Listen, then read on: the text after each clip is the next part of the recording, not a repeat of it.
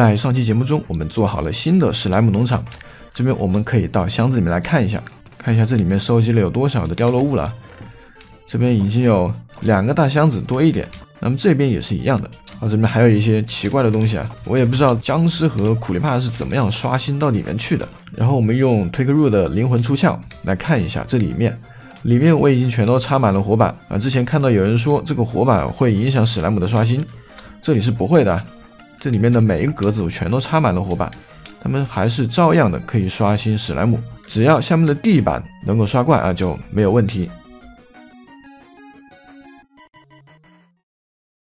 在节目开始之前呢，我们先还是来读几条评论。由于前几期的视频呢，我也没有把一些内容、一些东西讲清楚，所以呢，这里来回答一下各位观众的一些评论。我们来看第一位观众这位观众呢叫做 Fallen Breath， 他说 TNT 铁头功需要抗爆性大于30的方块这里大家破基岩的时候一定要用石头或者是其他东西。我昨天用的是木头，给大家纠正一下，这里最好是用石头才能够保证它的成功率。好，我们来看下一个，这位 ID 叫做3岁，他说3连再看是个好习惯。对，确实是个好习惯。下一位，为什么要破基岩？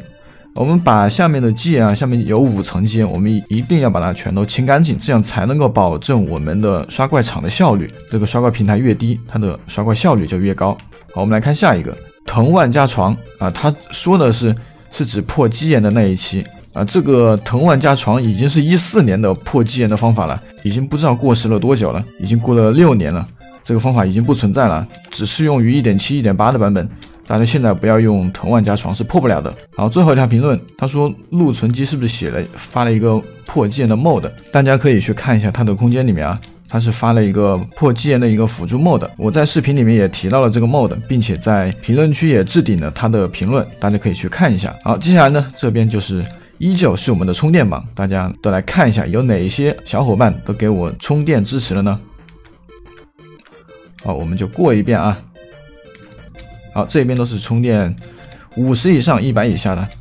然后这边金块这里呢有位小伙伴ID 叫做米糖充电有650，这边是200。然后我们再看这一边还有几位这位点赞我就娶你充电有666，这边还有一位是500。那么也是非常感谢这些小伙伴对我的充电支持。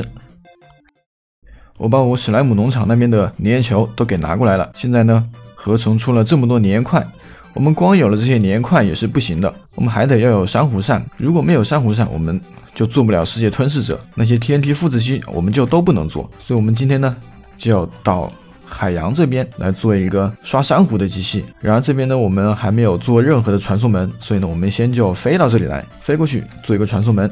这里的黑曜石还有打火机我们都准备好了，然后把其他的一些需要的材料我们待会做珊瑚机呢还需要用到发射器这里的线我也都准备好了，还有一些红石的材料，铁轨探测铁轨、侦测器之类的都已经带好了，我们待会过去就可以直接开始开工了。然后还需要把地狱交通也给打通一下。好，直接飞过去。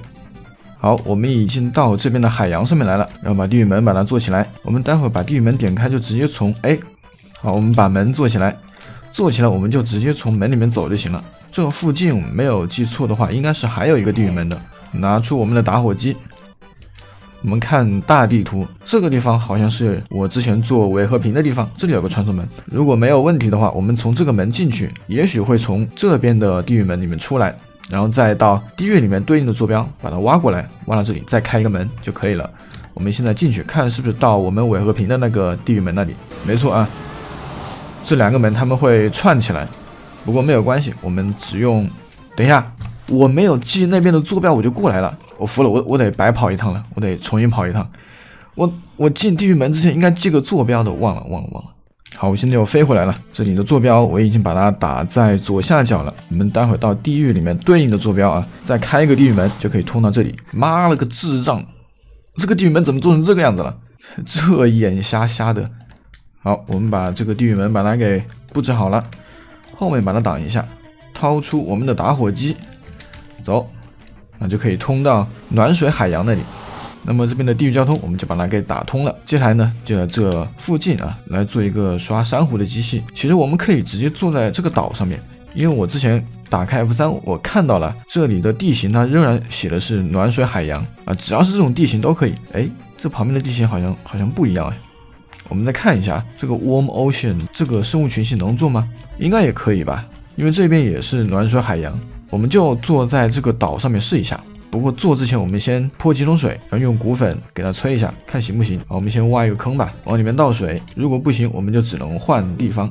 好，打1桶水，再打第2桶，把它弄成无限水之后，再拿出我们的骨粉。这里的骨粉我全都压成骨块了，试一下，可以，这个地方可以。那我们就直接坐在这个海岛上面，就不用跑到别的地方再搭一个平台了，那这就很方便。我们首先呢，还是做成这样啊，弄一个收集装置，漏斗全都对着这里的箱子。我们在漏斗的前面呢，再放一排铁轨，我们就可以在这个铁轨上面荡来荡去，像这样 AFK。两边呢，再往外面多延伸一点，再把它挡住。这个地方这样做啊，两头我们要换一下，这里把它改成探测铁轨。这里也把它改成探测铁轨。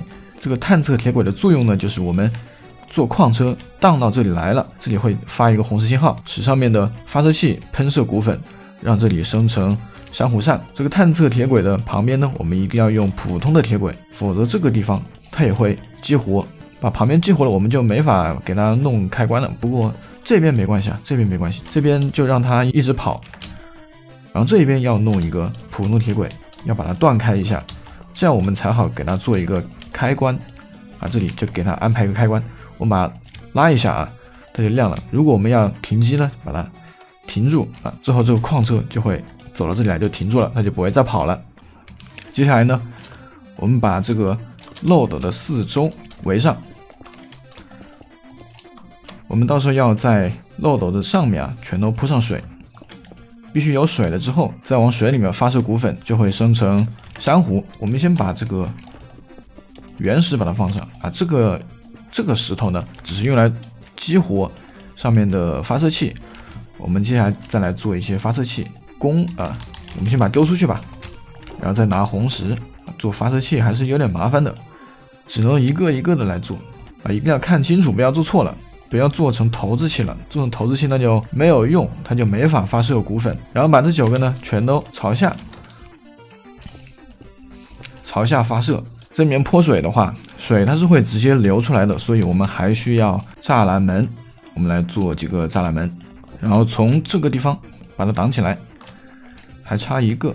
好，全部放好之后，再把它打开，然后再往里面泼水就可以了。那么这个水它就是不会往外面流这个水就可以像我们做刷铁机那样隔一隔泼一桶水，这样它们是可以形成无限水的。这里面这一头呢，再把它挡住，我们再做一个矿车我们让它在上面，先让它在上面动两边荡。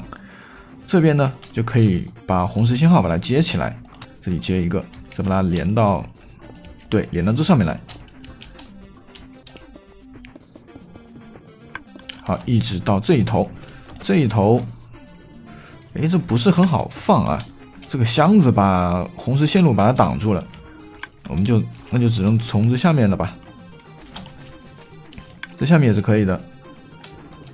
好，把它接上来，好，这样就接起来了它走到这两边都会发出红石信号，我们最后呢再给它全都上骨粉，好，骨块，再把它打开。当然我这个骨粉还没有放那么多还没有带那么多。好，现在已经出来了，我们先把它关掉，不然它会一直的消耗骨粉。那么这一种刷珊瑚的机器呢，它就只会产出珊瑚只会产出珊瑚扇，就是我们做机器所需要的，就不会有什么海草，有其他的各种奇怪的珊瑚，这样就比较的干净，就不会有一些多余的东西，我们不想要的东西。那么我们最后再来拿这个精准采集的稿子，我们来试一下。如果我们要开机坐上去，把它打开就在这里挂机，把左键按着不动。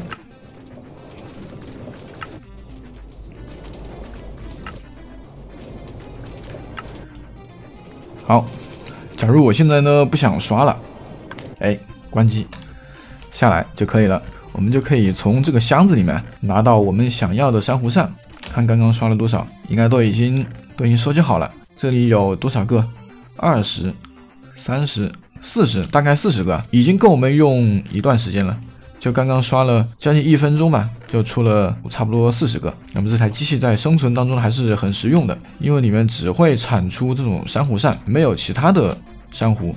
如果大家想产其他的珊瑚的做装饰的话，可以再做一个另外一种的珊瑚机啊。这里今天这一期呢，我也就不讲那么多，就讲一个这种简单的刷珊瑚的机器，是只产出珊瑚扇，并且我们做 TNT 复制机也是只需要珊瑚扇，其他的珊瑚都是用不到的，并不是说用不到，而是其他的珊瑚是没法复制 TNT 的，只能用珊瑚扇。好的，那么本期节目呢就到这里了。如果你还有对红石方面有什么不清楚的地方呢，欢迎来评论区留言讨论。好的，那么感谢大家收看，我们下期再见。